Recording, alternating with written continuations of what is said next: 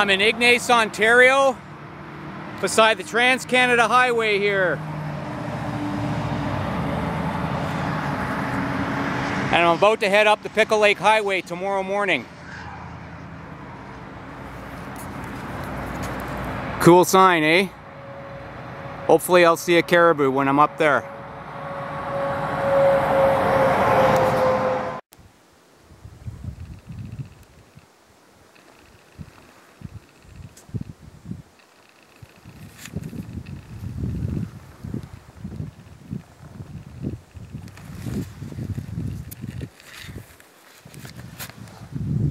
Well, I am finally on another canoe trip. It's been a while.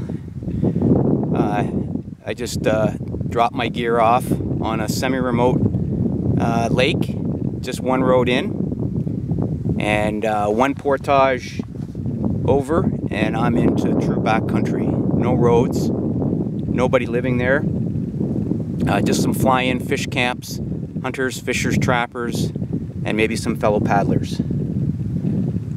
So I'm looking forward to it. It's going to be a 16 or 17 day solo trip.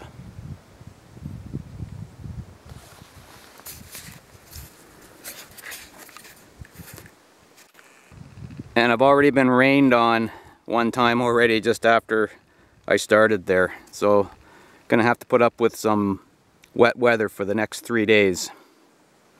I'm surrounded by rainstorms every 5 minutes here. This, by the way, is a sea kayak paddle. I brought it along because I've got to make a lot of miles this trip. It's going to be a hard trip, and sometimes I bring that.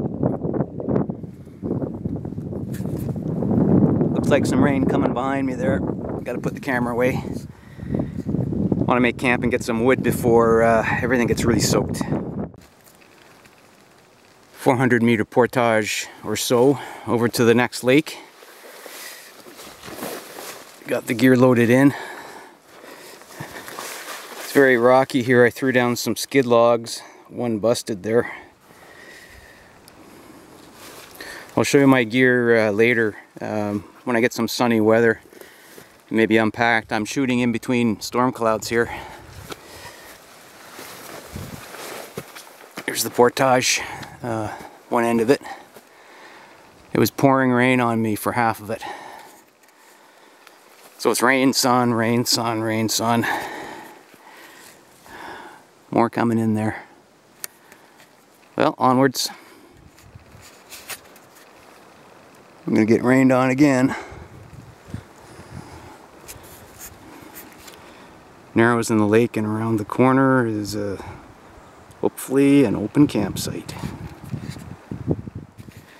Day one, I'm taking it easy. It's only about 2 o'clock, and with the weather and just the first day shakedown of gear and the body not being used to the hard work, I'm gonna take it easy and stay at one of my favorite campsites. It just stopped raining and the sun sort of came out. Got some stuff out here to dry. I was here last fall and I stacked some wood and nobody's been here. All the wood is where I left it. This is all soaking wet. It's been out in the rain all day. Birch bark there.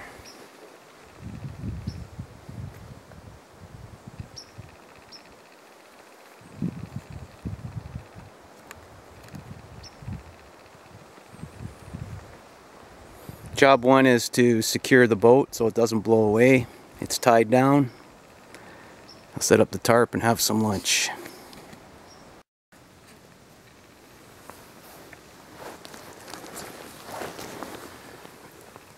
There's a few blueberries starting. Not many around here though, but I'll take them.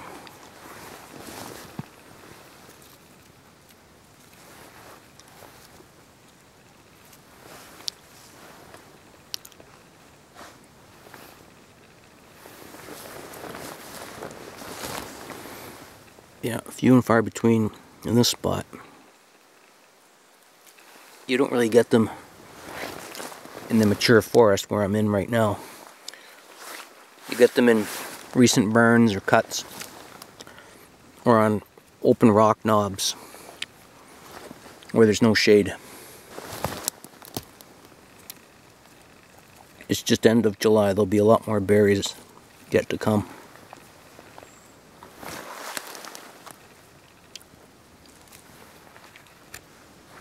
Tarp set up.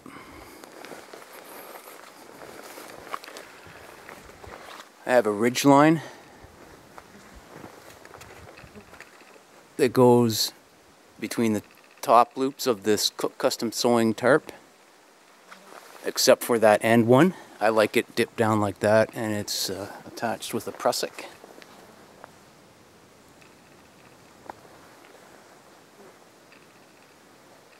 And it can slide together and pull apart, sort of like a shower curtain.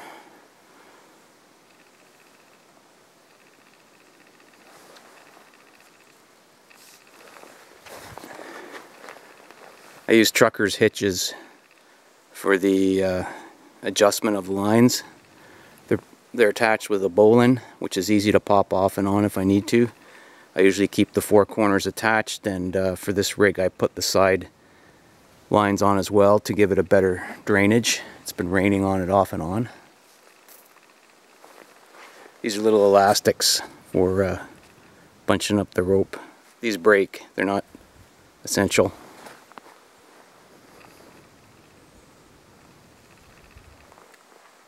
And I get the, here I'll just walk up here. I get the ridge line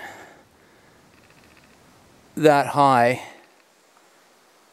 with all those branches, not by throwing it, but by using a stick, a long stick with a fork on it, and I kind of thread it up through and pull it around. Little trick I learned with a long reaching stick.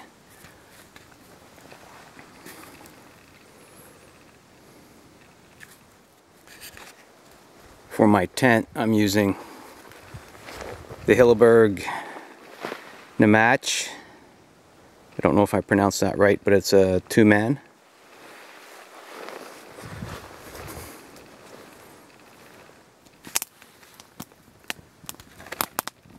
Got the stick stove going to boil the water. Here's my fuel supply. I got sticks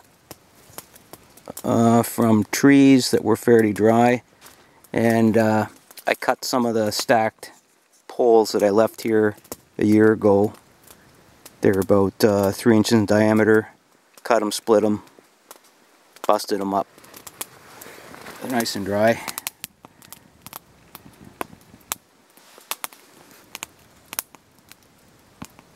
But I'll have this boiled up soon for hot drinks, hot wash water.